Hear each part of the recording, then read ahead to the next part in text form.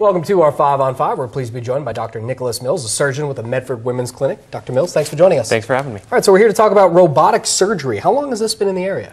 Robotic surgery has been in the area, I think, since 2006, but the newest system has just arrived at Rogue Regional Medical Center, and it's the latest version of the Da Vinci robotic console. Okay, I gotta ask immediately. Da Vinci. Why is it called Da Vinci? Is that a company's name, or is there a Leonardo da Vinci connection here? Exactly. The company's name is Intuitive Surgical, and they've named it after Da Vinci because he was essentially the founder, the father of robotics, making early robotic designs and actually designing the first robot. And it really sounds like something out of a science fiction movie almost. But there are real advantages to this kind of surgery. Tell us what those are.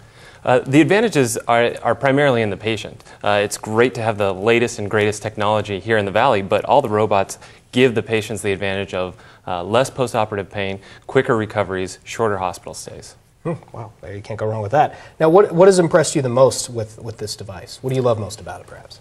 For me, in my practice in gynecology, it's eliminated my open surgery. So hysterectomies or myomectomies, removal of fibroids that used to be done through abdominal incisions, are now done through tiny incisions on the abdomen, allowing the patients to leave the same day after surgery or one day after surgery rather than having a 2 to 4 day hospital stay. This is fantastic technology. Like, we're looking forward to the future. Where can we go from here? Can more advancements be made there?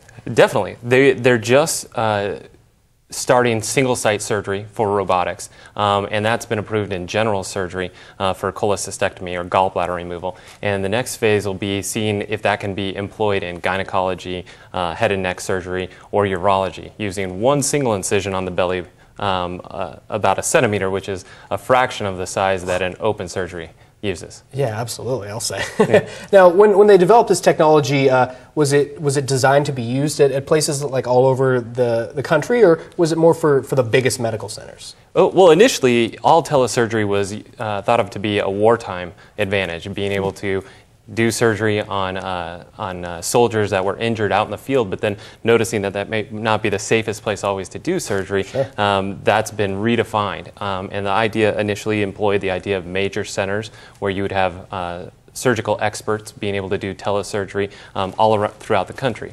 It's fascinating. It's amazing. All right, well, we're going to take a quick break. Much more with Dr. Mills in just a moment. Stay with us.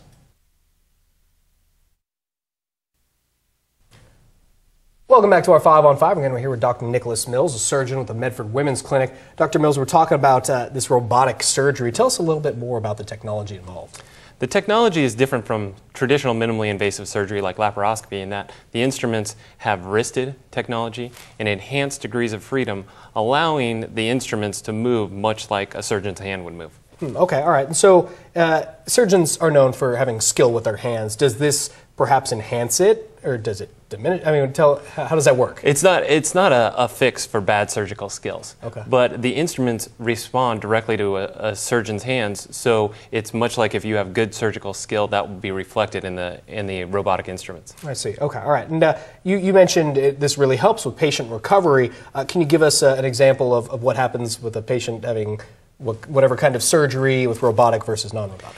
In the hysterectomy world, an abdominal hysterectomy has a typical 2 to 4 day hospital stay. Okay. And then often you're looking at 4 to 6 weeks recovery away from work and routine activities. Because of the abdominal incision, the patients need time to recover.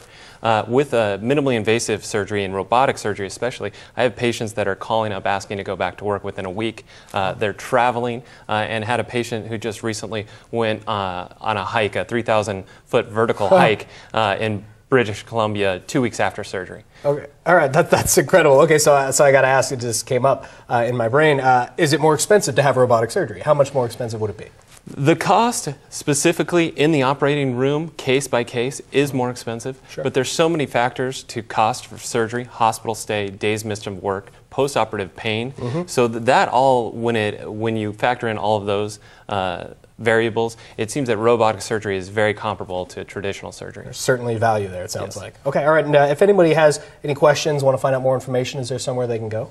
You can go to our website, medfordwomensclinic.com. You can click on my page there, call our office. All of our staff understands robotic surgery and be able to help. It's fascinating. Dr. Mills, great to meet you. Thanks for coming. Thank you.